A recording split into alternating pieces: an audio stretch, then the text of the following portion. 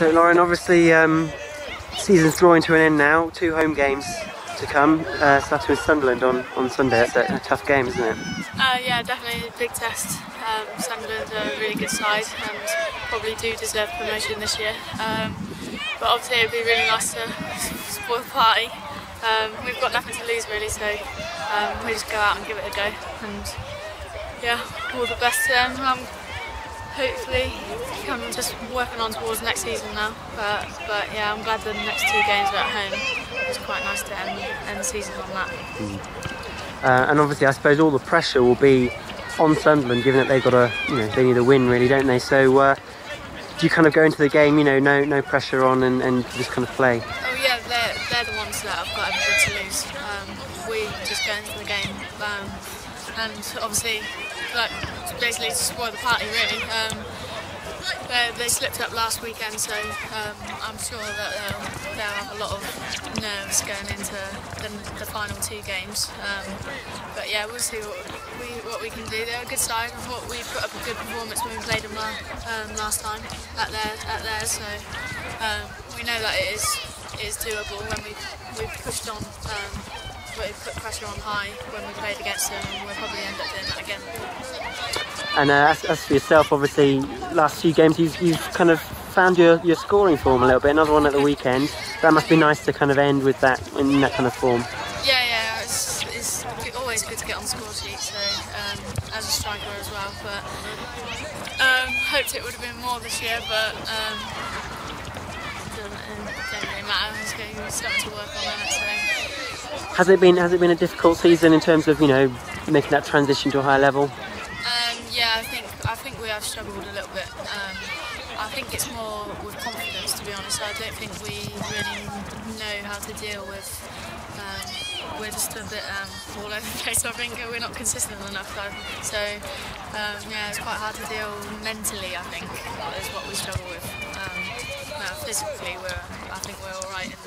And some teams we just slip by 1 goal or so. So I don't think we're far out. It's just yeah, I think it's just a big step. A lot for the girls as well. And confidence-wise, I think as a team and as individuals, I think we lack in confidence. I know Doncaster have got a game on Saturday night. If they win, it puts a little bit of pressure on Sunderland. Saying that, Sunderland have proved that they're the best team so far this season because they're top of the league, and rightfully so. But we've had a good run of late. We've 5 games, we've got 4 results. So the girls are confident, and confidence has been building over the last few weeks. So we're going into the game, looking forward to it, and you just hope that on the day the players are confident and they're up for the challenge. I mean, you'd think it is quite an incentive, I suppose, to be able to kind of affect things at the top of the table. Well, you'd like to be in that sort of position, but as I've always said, in every game that we played, even against the best sides that we played this season, we've always had a great chance. And in the early parts of the game, if we got our heads in front, it does affect teams, and that would affect Sunderland because all of a sudden they'll have pressure on them, which they haven't had all season. So who knows? Let's hope we do get an extra fun. And I suppose, yeah, as you said, going into the game in the sort of form that we're in, that can only be a good thing, can't it? It can, yeah, and we haven't done it all season. As I say, we've got 4 results out of 5, so it's been a fantastic run based on the previous results we've had. So going into the game, it's a big challenge. It's against the team who's the best in our league, and from a player's point of view, you always look forward to playing against the big teams because you've got something to prove, and I just hope that the players show that. And I suppose last kind of 2 games, 2 home games, they're going to want to put on a bit of a show for the fans as well, aren't they? Exactly. We've got 2 games left and the season's finished.